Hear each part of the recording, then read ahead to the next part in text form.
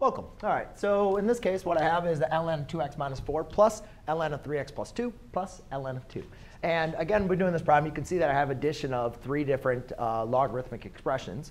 And so what I can do is I can just condense this down into one logarithmic expression by using our product rule of logarithms. So notice when I have the logarithm plus another logarithm, I can rewrite that as a single logarithm with the product of my two values. So therefore, I can rewrite this as ln of 2x minus 4 times 3x plus 2 plus ln of 2. Now, I can apply the product rule one more time, and I'm going to rewrite the 2 in front because that's the way we like to write them.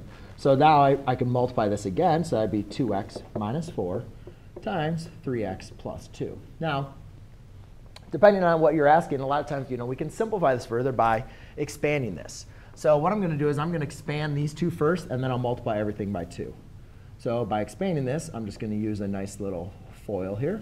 So therefore, I'll have ln of 2 times 6x squared minus, not minus 8x, let's do 6x squared minus 12x plus 4x